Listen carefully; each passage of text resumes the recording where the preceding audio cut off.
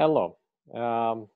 In this module, we will cover fluid mechanics, what fluid mechanics is, and also what fluids are. And then we will cover units and dimensions. And at the end of the module, we will solve a simple example problem to demonstrate the concepts that we cover in this module. But before we start, let me share my screen with you. And we will go over my PowerPoint presentation or notes during this module. So let me share this. And now you should be seeing yes, this should be a full screen.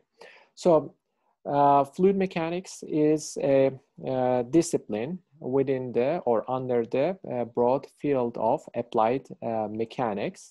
It's a natural extension of the courses that you have seen, you have already taken before. Basically, the courses are statics and dynamics courses, and fluid mechanics is a continuation of these courses. In fluid mechanics, we discuss we cover the behavior of fluids that are at rest or in motion.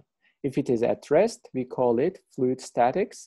If it is in motion, then we call it as fluid dynamics. So now let's discuss a little bit about what fluids are. The basic definition of fluids is a fluid is a substance that deforms continuously when acted on by a shearing stress of any magnitude. Okay, so I'm repeating again, a fluid is a substance that deforms continuously when acted on by a shearing stress of any magnitude. We will discuss a little bit about this on a schematic very soon. But before, let's discuss also what the states of matter.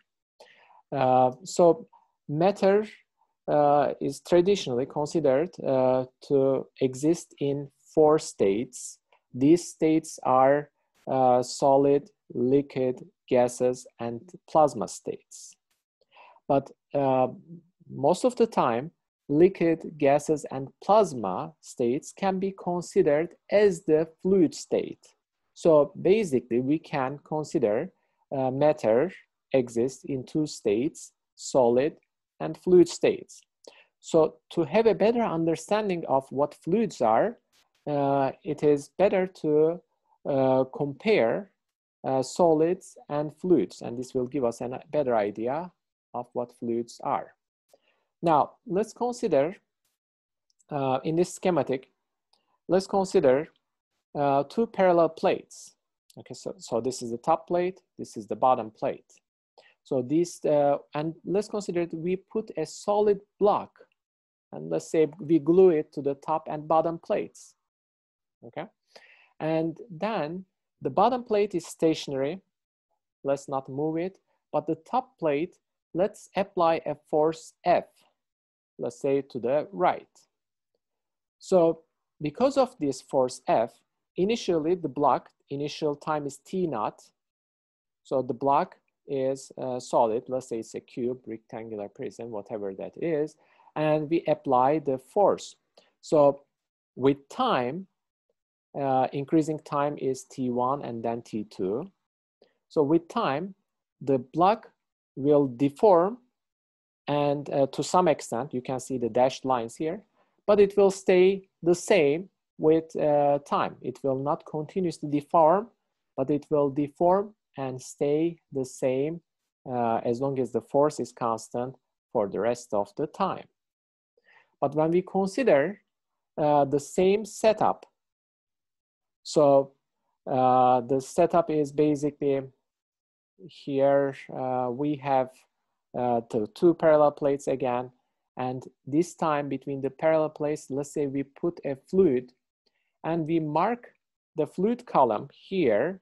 Let's say we mark 2 fluid columns with a dye marker to basically mark the boundaries of the fluid.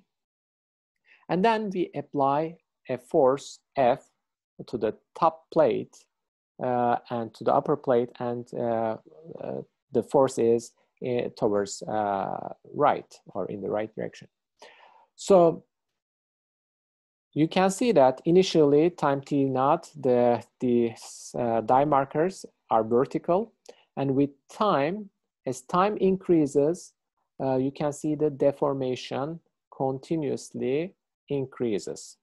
So at time t1, then t2, and if we have time 3, then it would be somewhere here, time t4. So there is a continuous deformation of the fluid. So that is the major difference between fluids and solids. And here, I also would like to very briefly mention that the fluids that are at rest, that are, I'm repeating again, correcting myself. So the fluids that are in contact with the boundaries will have the same velocity, same speed as the boundaries. So in this case, the bottom boundary has 0 velocity, it is stationary. So the fluid particles that are in contact with the bottom boundary will have 0 velocity. The top boundary will have a finite velocity because we are applying a shear force. So the fluid particles that are in contact with the upper plate will also move with the velocity of the upper plate. This is called no-slip boundary condition, and this is an important concept in fluid mechanics that we will revisit again. Now, let's consider, since we have discussed about the differences between solids and fluids, now let's consider different states of fluid: liquids, gases, and plasma. I will skip the plasma state because in this course, we do not deal with plasma. It is, there is, applications to civil engineering is very, very, very limited for plasma state. So we are mainly interested in liquids and gases, and we will have perhaps more emphasis on the liquids than gases in this course. So let's consider the differences between these two states, liquids and gases. So liquids are generally incompressible. Liquids takes shape and side, takes shape with side and bottom. What I mean by that is, if you consider this water glass, I think you can see it in the screen. My water level is here. So water takes the shape of the glass, it takes the shape of the side of the glass, takes the shape of the bottom, and it also forms a top at the uniform level. So it forms a uniform free surface at the top level. Now, if it was a, let's say, water bottle, let's say these plastic bottles, and if it was completely filled, you can try to compress the liquid, and you will see that you cannot easily compress the, let's say, water bottle. So liquids are generally incompressible. Now, when it comes to gases, consider the, that our water bottle, this plastic water bottle, is now filled with only gas. If you try to squeeze the bottle, you will be able to compress it. Okay, so that's why liquids are generally compressible. And when you consider that bottle, gases covers the bottle completely. So gases fill the space in the bottle. So there are differences such as, for example, if you want to drain the bottle, you would pour the water out. But if you want to drain the bottle filled with gas, you would simply open the cap and then the gas will escape. So those are some of the differences between liquids and gases. So then the natural question is, why do we study fluid mechanics? Now, we need to know and understand the basic principles of fluid mechanics to be able to analyze and design any system in which a fluid is the working medium. There are many applications of fluid mechanics in engineering disciplines, typical traditional engineering disciplines such as mechanical engineering, civil engineering, biomedical engineering, etc. But also in disciplines such as medicine, meteorology, oceanography, and so on. So what are these applications? For example, if we want to design an aircraft, we use the principles of fluid mechanics.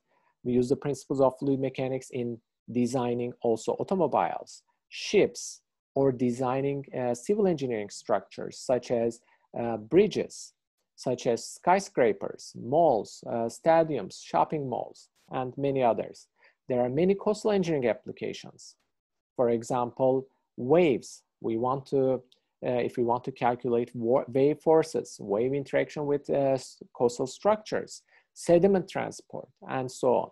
So fluid mechanics has a wide range of applications in a number of science and engineering disciplines.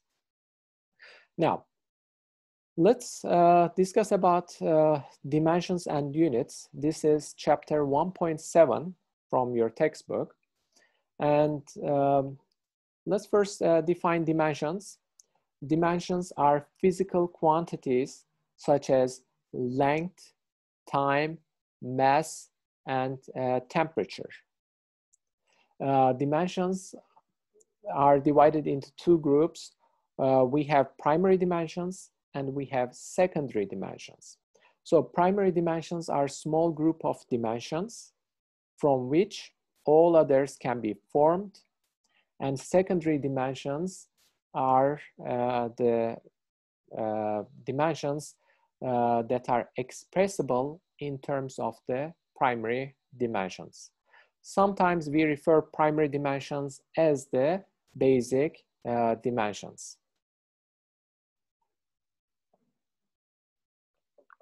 So let's now discuss a little bit about units. Units are arbitrary names and magnitudes assigned to the dimensions. They are used or they are adopted as standards of, for measurement.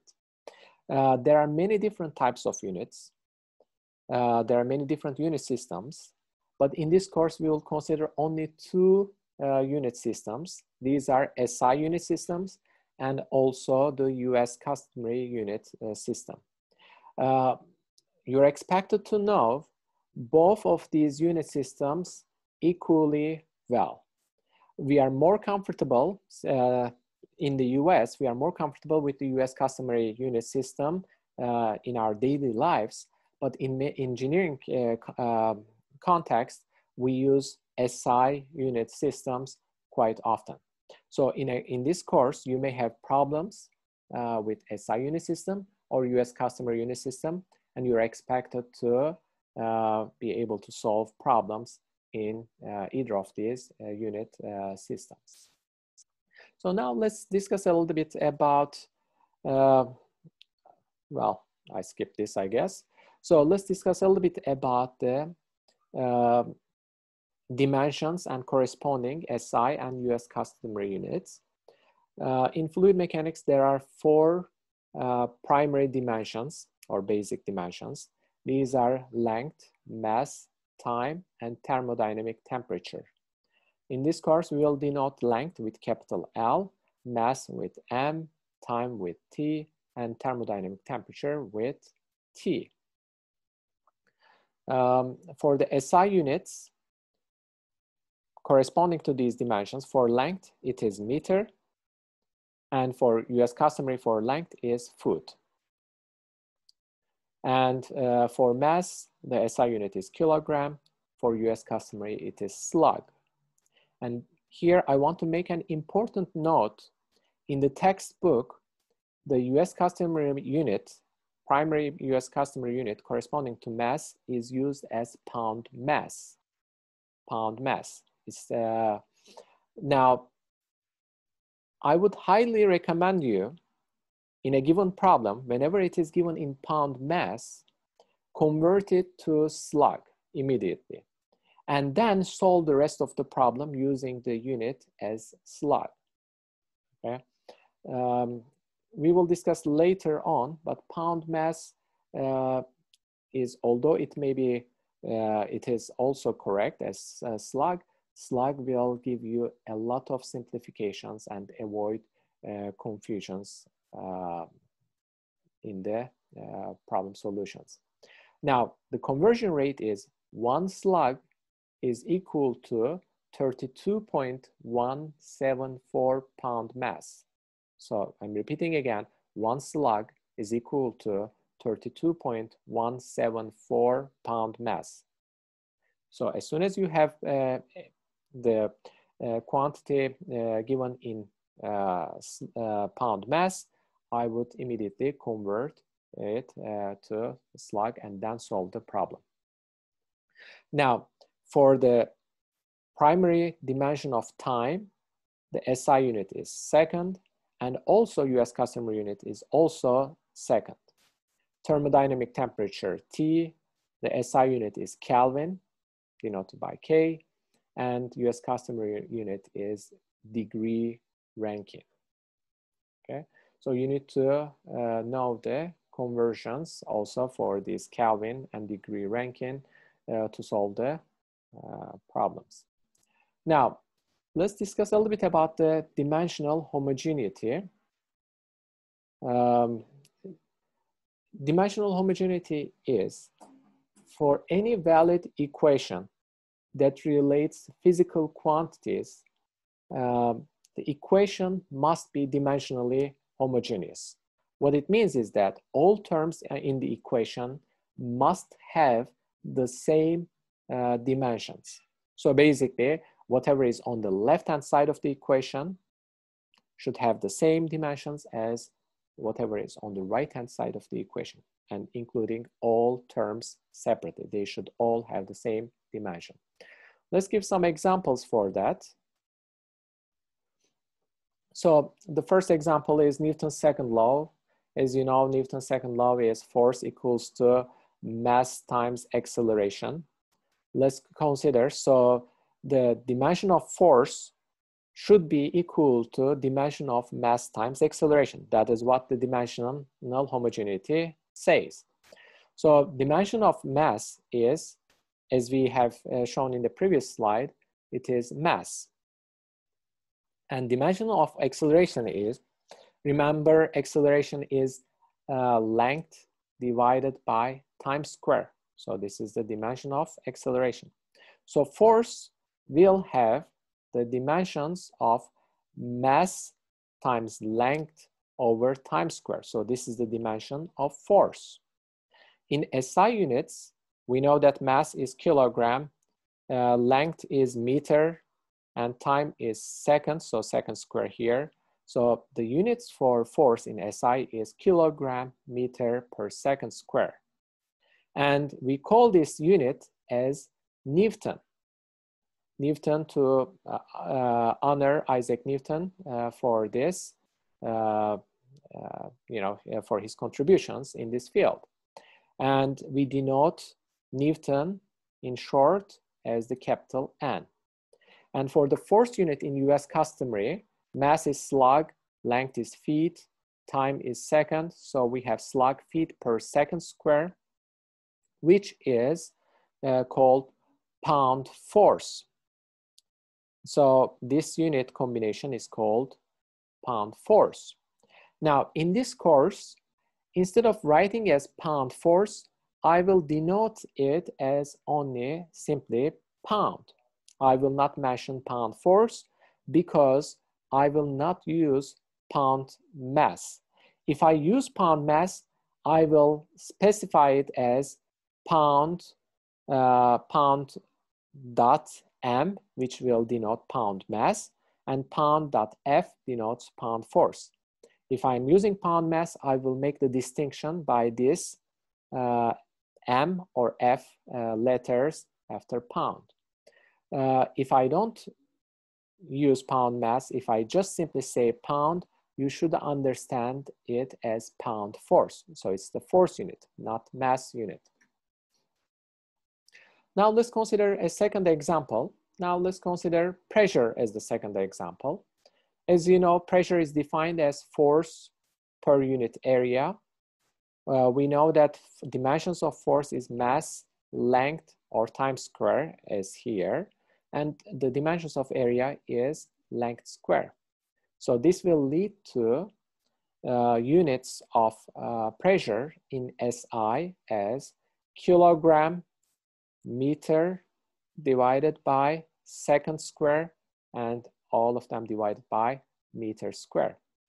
And we know that this combination is called Newton. So pressure has the units of Newton per meter square. And to honor the contributions of Pascal in this field, in his studies on pressure, we call this unit Newton per meter square as Pascal. And Pascal is, in short, we write it as PA. So Pascal, 1 Pascal is 1 Newton per meter square. So Pascal have provided two very important laws regarding pressure.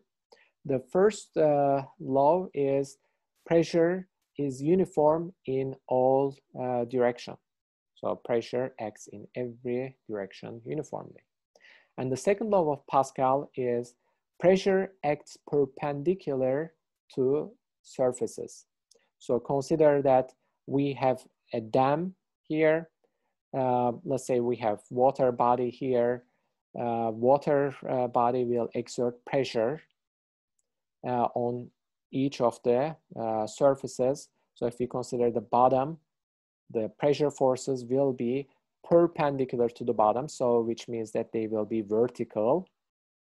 And on the wall of the dam, again, pressure forces will be perpendicular to the surface. So you can see that they will be perpendicular to this inclined surface. Now let's solve an example problem. This is a very simple, straightforward problem to demonstrate the concepts. Consider that we have a liquid in a container and we have a piston that is pushed by 500 Newton force. We know the area of the piston is 2,500 millimeters square, and we are asked to find the liquid pressure. So here I would recommend you to stop the video, try to solve the problem on your own, and then restart the video and compare your solution with the solution that I will show next.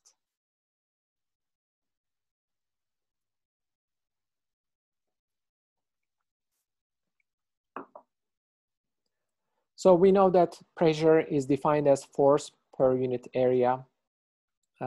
Force is given as 500 Newton in the problem statement.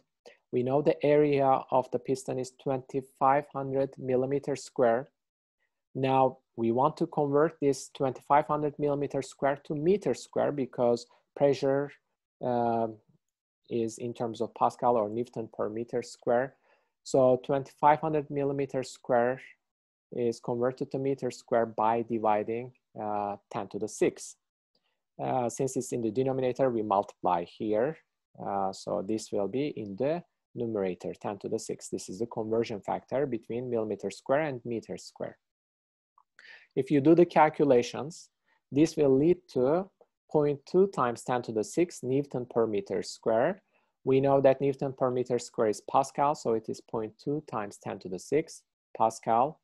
And we can represent 0.2 times 10 to the 6 Pascal as 0.2 megapascal. 10 to the 6 Pascal is megapascal, so this is 0.2 megapascal. Well, this is the end of the module. Thank you.